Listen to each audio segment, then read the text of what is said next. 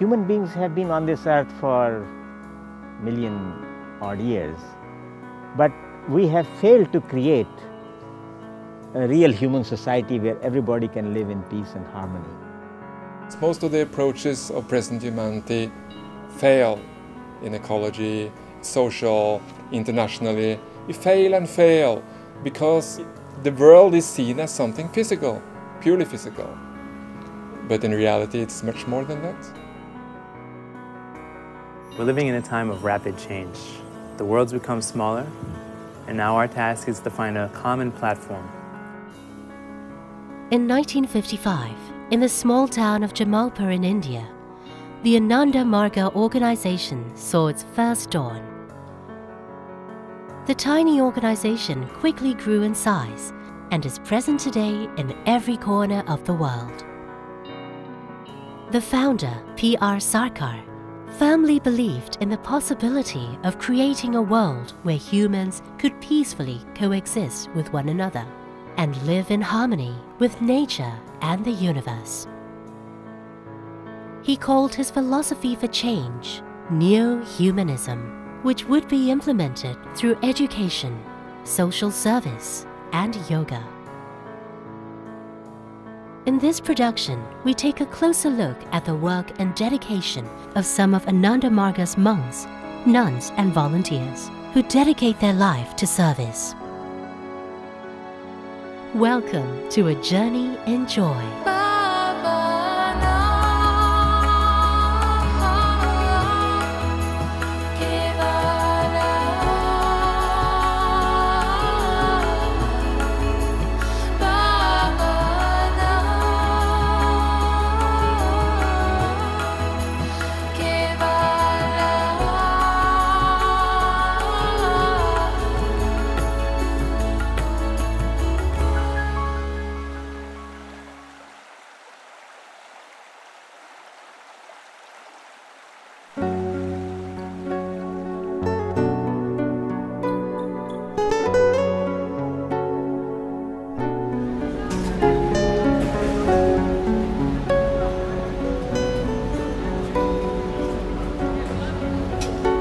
Society at the moment, because of the competition for basic requirements in some countries, or even for jobs in well-to-do countries, gives children, families, the feeling that everyone's on their own. Neo-humanism gives me the feeling that I'm not on my own, that I'm here with other people.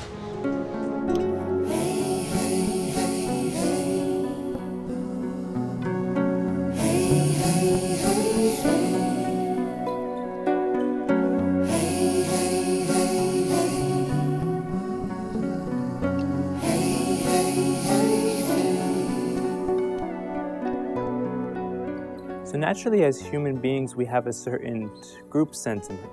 I belong to this religion, you belong to that country, etc.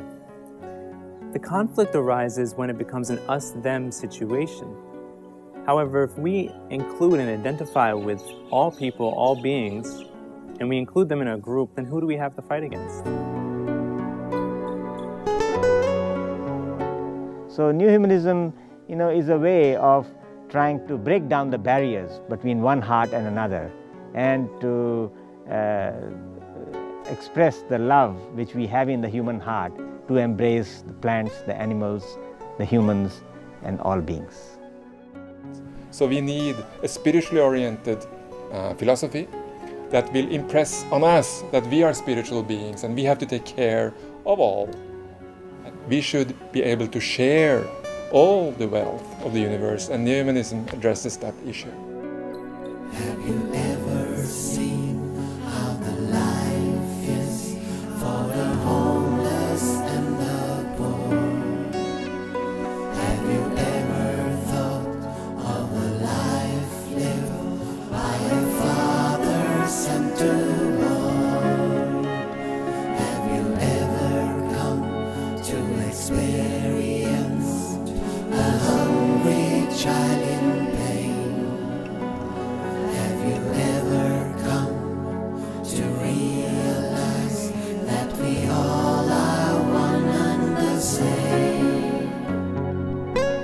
It's an extension of humanism, which says that all human beings, anywhere in the world, any color, any race, are all part of one human society. Neo-humanism takes this feeling one step further to say that not only all human beings, but all beings are part of one family.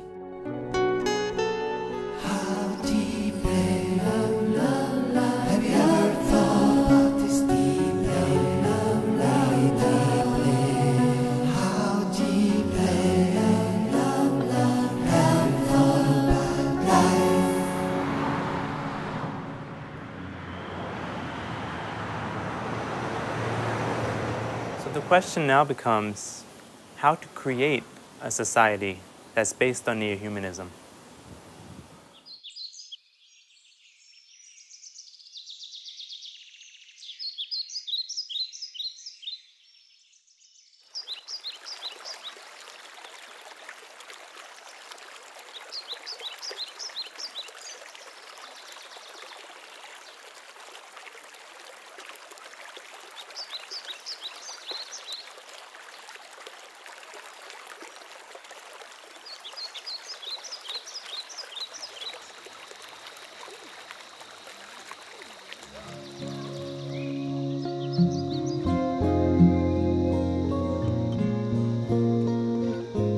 In Australia, Ananda Marga runs 2 primary schools which teach in accordance with neo-humanism. The River School, located in Maleny, began in 1995 with 23 students.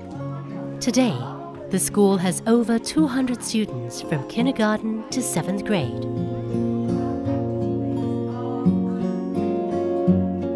Its principal, Dada Ratna Devananda, is a yogic monk of Ananda Marga and has been a driving force in establishing the school. Biggest problems of our planet are how we're interacting with each other. And if we are able to develop that deeper respect, not only for human beings, that we're able to work out our differences in a very human way, in a very spiritual way, it also helps us take into account our whole nature, all the trees, trying to create that balance in the world.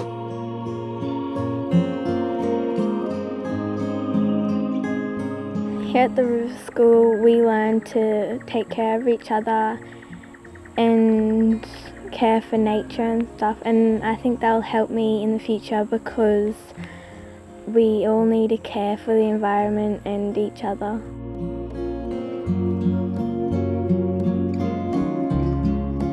I just think this whole neo-humanist aspect is really what allows the children to understand who they are in the world. And one of the things I loved was at the end of last year, I asked them what was something they could take away from this school that would help them throughout life, and a lot of them said the Virtues program. They felt that it had made them a better person, and they felt that it had helped them understand other people. At the River School, neo-humanist values are nurtured through the study of valuable human traits or virtues. Every week, students choose a virtue to focus on and put into practice during their study and interaction. Vistara School, located in Lismore, places similar emphasis on virtues. For over 20 years, this Ananda Marga kindergarten and primary school has been catering for the individual needs of each child. At Vistara, the yearly school play is a big event. Sometimes we will put children in situations or positions, roles within the school play to help them develop certain virtues or characteristics that they need to bring out in themselves. And so even the actual casting of roles, we really take serious, and not just see it as a performance, but see it as how that's going to develop the child to the best that they can be. You said something about the rubbish, so it gets recycled. Yeah, and it comes out as space again. So it comes, what does it come back out as? Space, normal air. So it comes back out as air that you can breathe on your planet. What a fantastic idea, what a good recycling idea.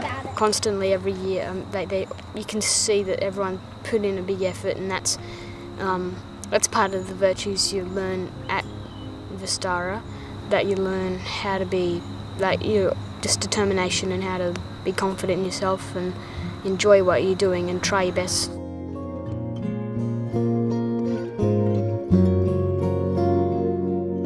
Inherent in neo-humanistic education is the belief that meditation removes insecurities, loneliness, and alienation, while helping to expand one's love and compassion, and is the key to a greater understanding of one's connection to the world.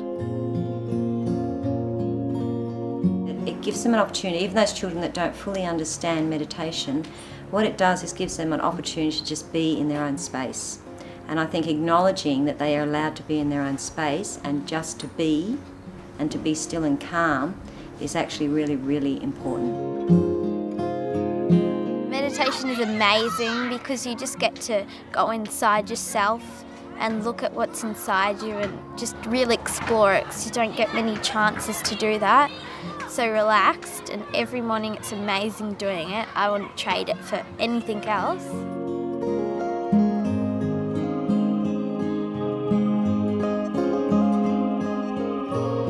The practice of meditation is also emphasized at the Ananda Marga Polytechnic College of Southern India. Here, over 700 students who are training to become engineers and computer scientists also learn about the values of neo-humanism. Currently, universities are only concentrating on this first aspect of education, namely education for getting knowledge to get jobs. They have forgotten the second aspect of education, namely how to use education beneficially for society that they live in. Ananda Marga education is now bringing the two together to provide a holistic education.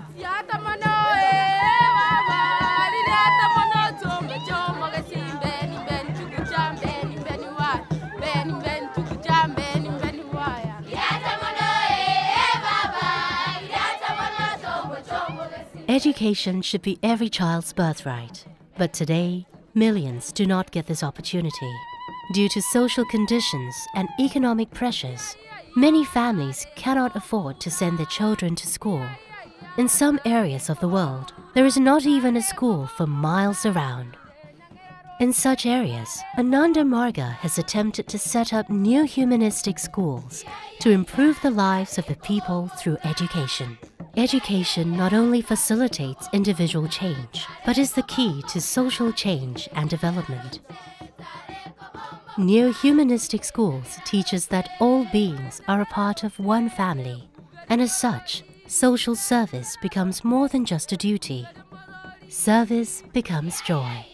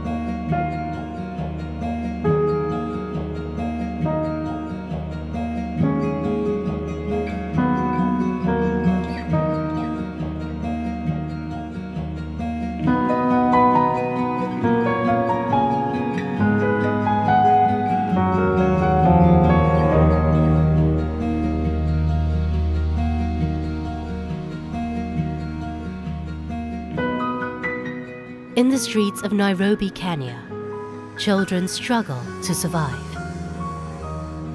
Those without a home or family experience the brunt of hunger. Every Sunday, Ananda Marga's Food Distribution Center offers a humble but nutritious meal. At least once a week, the hunger is stilled, and for a few hours, the rough reality of the streets is forgotten. We cook rice, we cook sometimes ugali, and also bread. We distributed bread to children and also men and women.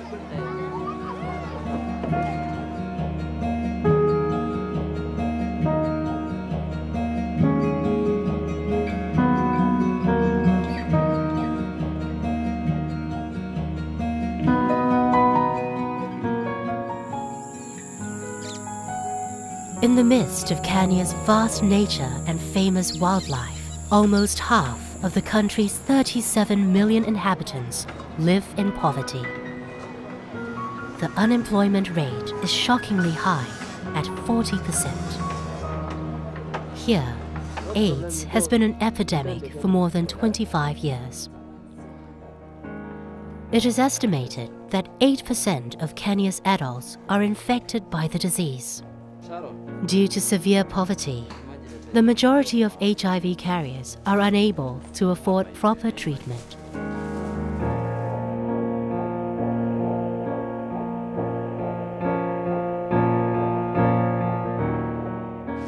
My name is John.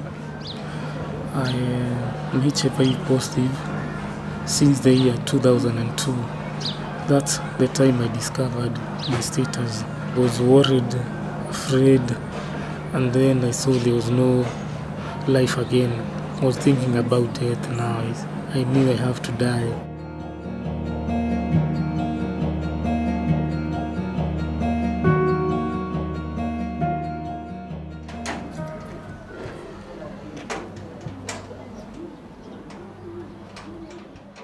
In a slum in Nairobi, Didi Ananda Ruchira, a nun of Ananda Marga, has found an alternative and affordable way for combating the AIDS virus. Conventional medicine, allopathic medicine, it has its uses, but it is so expensive for people. It's not like it's not available. It is here, but it's out of reach for everyone. We in Abalite, we were searching now for affordable way of effectively treating HIV, because the doctors said it can't be done. But we found a way. We found a way through naturopathic means, and we found a way through homeopathy.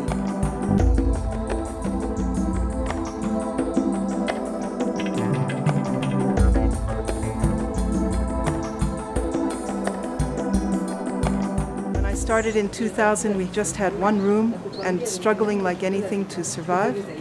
Now we have grown up to be a huge clinic with massage, reflexology, homeopathy, nutrition, everything that will treat a person effectively and yet low cost. It is a dream come true. From that time, I've been coming here, I've been getting natural treatment, counseling, and my life has been going on normal. Now continuing with my usual day-to-day activities without any fear. In addition to the clinic, Didi has started training for those interested to expand Abba Light's work. In 2000, she started the Abba Light College of Natural Medicine in order to teach students how to set up naturopathy and homeopathy clinics in various parts of Kenya. My idealistic goal for Kenya and for Africa is to have a homeopath or an alternative practitioner in every village. And that's the basis of Abba Light.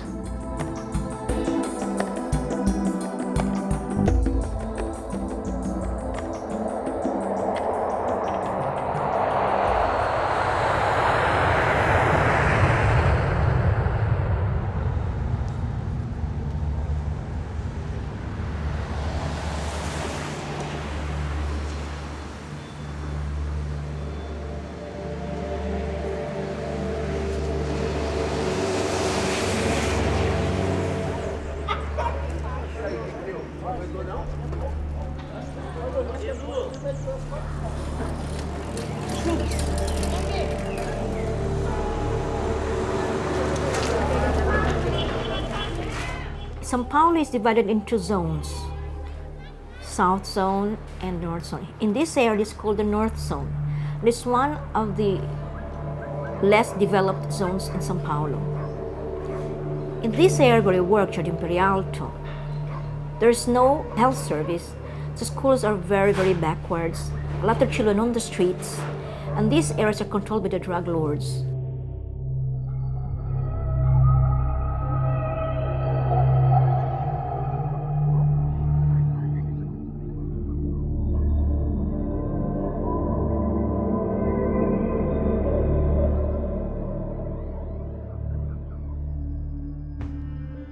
Eu quero amor, paz e alegria. Eu queria que o mundo acabasse com a briga, violência e morte.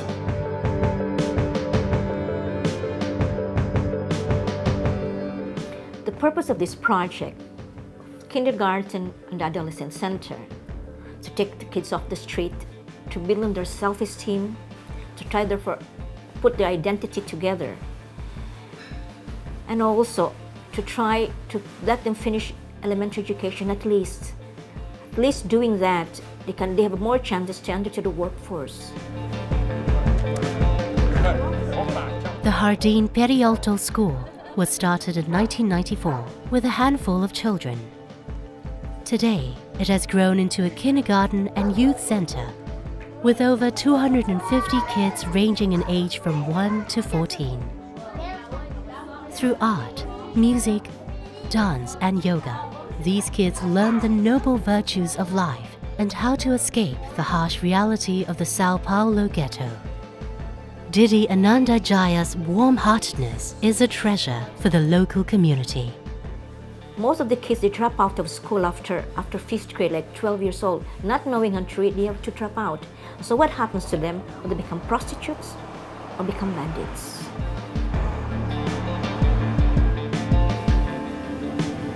You know, I have girls here, like for example, at the age of 8, they have complete sex experience. For a piece of pizza, they will go with somebody.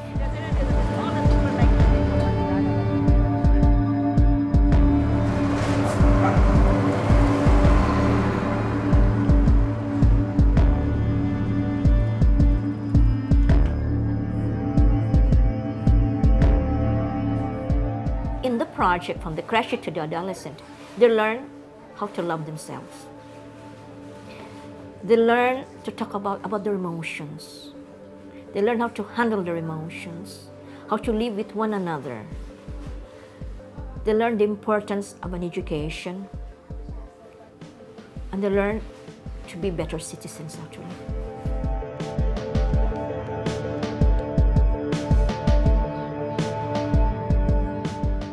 To let them realize that there's other reality aside from what they see here. There's other things aside from this mystery that they say around.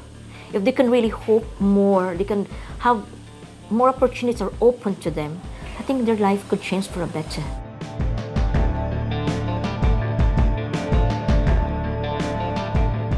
Eu pretendo ser a advogada do futuro para combater a violência.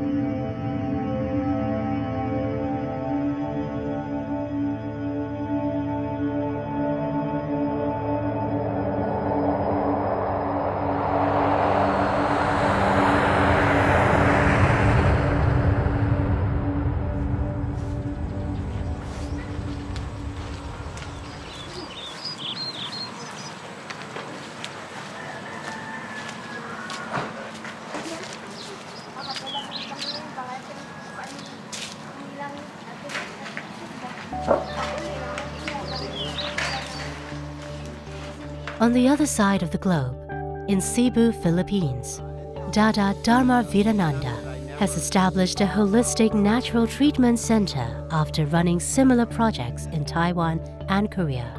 One of Dada's primary aims in starting the center is to enable local people with low income to receive treatment that is natural, effective, and tailored to their means. Without the use of conventional medicine, Dada is successfully treating diseases ranging from skin problems to complicated cancers. Many who seek treatment come from overseas. So it's not just a matter of an eczema or psoriasis or anything like that?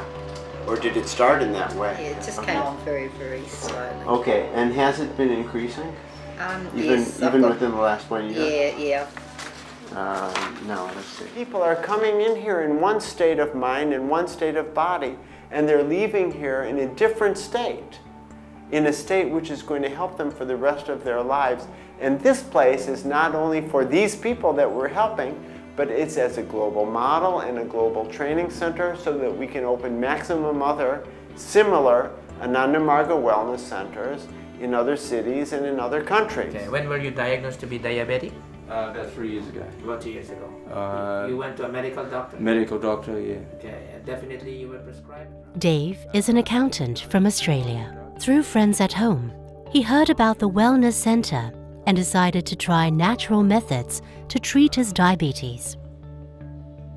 After just 11 days at the wellness center, he had already lost 7 kilograms and his blood sugar had been reduced to a remarkably healthy level. I guess the big thing for me, I suppose, is that I want to get my health back together, and I think at this stage I'm well on track to doing that.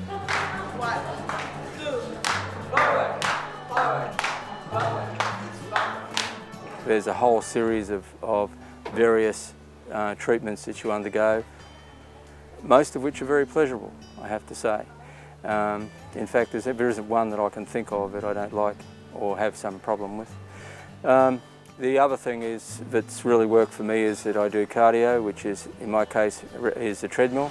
Wait till you see the mess that I'm at about 15 minutes. And the other big thing that's having an impact is that I've been fasting now. This is the 8th day of a fast that I've been undertaking. The fast isn't hard, it's very simple. You get juice 3 times a day at meal times, about 350 mils of juice. But on top of that, you take a toxin absorber, which actually is a powder, and that is designed to actually remove the toxins from your intestines. The side effect is that it doesn't make you feel hungry, so it's that's pretty good stuff.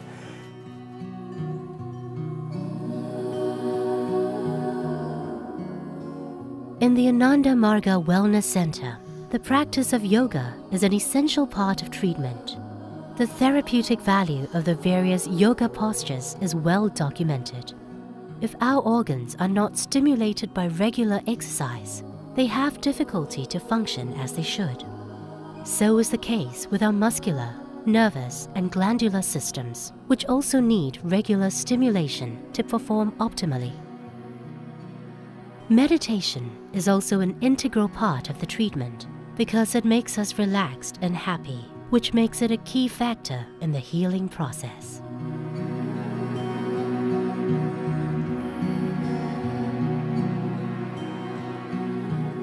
The good thing that I like about the centre is it's not just coming here for some rehabilitation, it's actually a change in lifestyle. So you walk away with the tools to actually maintain what you've done here.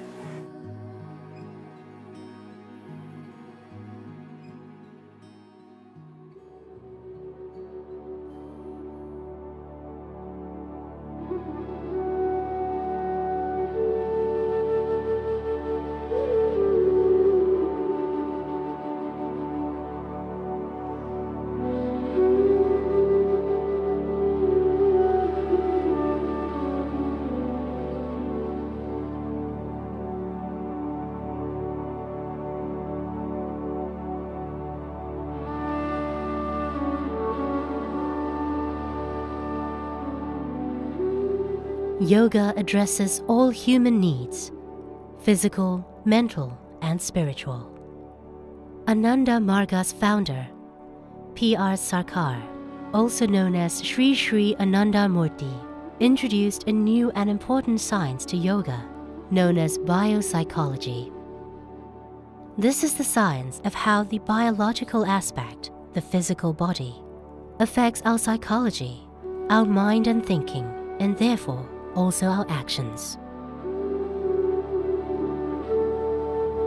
The physical effects of yoga posture are much deeper than commonly realized. They affect our hormonal system, and there is a very strong connection between hormones and our behavior. Hormones are the seeds of our behavior. Yoga postures, they activate the glands which produce happy hormones and suppress the glands which produce negative emotions, or the hormones which mediate negative emotions.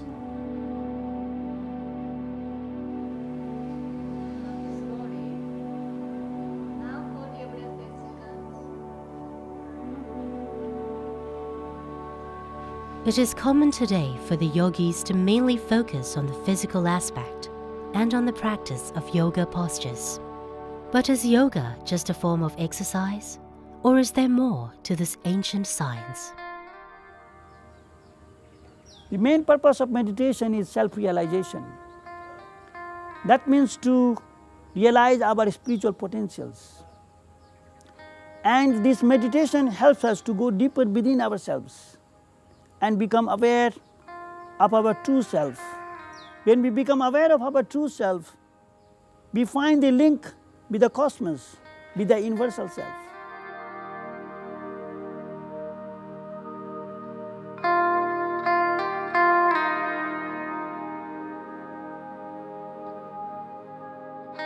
Yoga and meditation help develop us physically, mentally, and spiritually. But in our society today, mostly we develop a lot on the material plane, and a lot of our energy is based on physical things. So in meditation, when we take the time to go inside and explore our inner world, we find a new treasure there, and it gives us so much more depth and love to bring out into the society as well.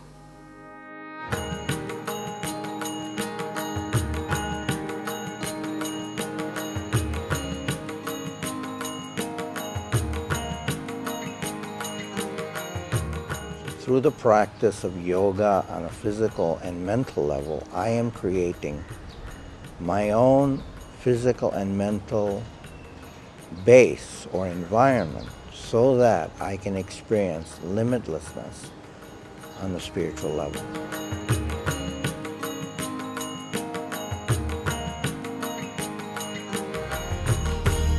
Wherever we may be, the strength of mind will help us in becoming successful in the struggle that we are having. And that strength of mind will come through meditation. Concentration of my mind, my unit mind, if it is concentrated, it is merged in the cosmic mind. That concentration is called meditation. And that meditation will make our mind so strong that wherever we go, in whatever field we have a struggle, we will be successful.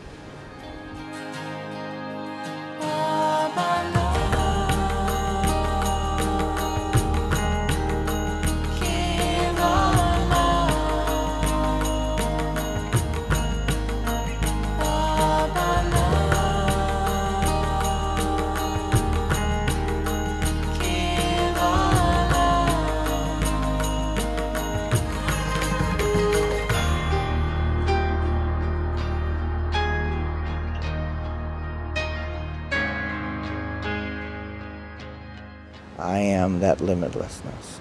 And that experience of that limitlessness, that intimacy, gives a particular kind of joy, a particular kind of happiness, which in yoga is called Ananda.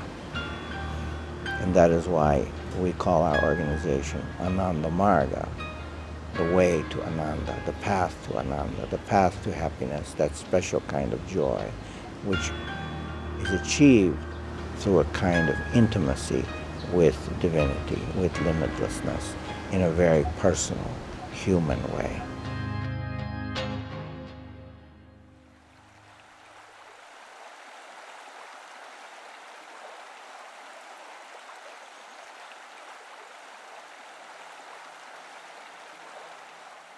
How can we express the love of human heart in order to embrace people of different views, different opinions, different religions, different castes, different creeds, different races, and even to go beyond the human race, to embrace the plant world, the animal world, and even the inanimate world, and to recognize that everything in this universe is the expression of that universal consciousness, and they all belong to one universal family.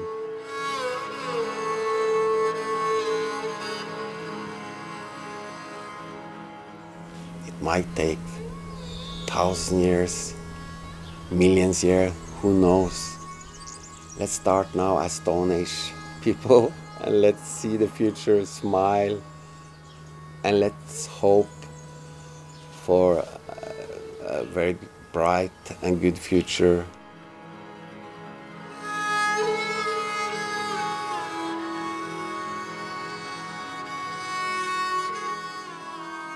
Ananda Marga, once a small organization, has blossomed and continues to flourish. It is steadily being recognized for its contribution to society, especially for its numerous service projects worldwide. The practical approach of neo-humanism can help elevate humanity to a new era of fraternity and cooperation. Ananda Marga schools seek to cultivate balance and spirituality, the foundation to a peaceful, progressive, and happy life. Selfless service makes us humble and purifies our mind. This is necessary in our efforts to achieve the goal of yoga, which is a union with the infinite cosmic consciousness. In deep meditation, when the mind is focused and balanced, one easily grabs the universal ideas of neo-humanism.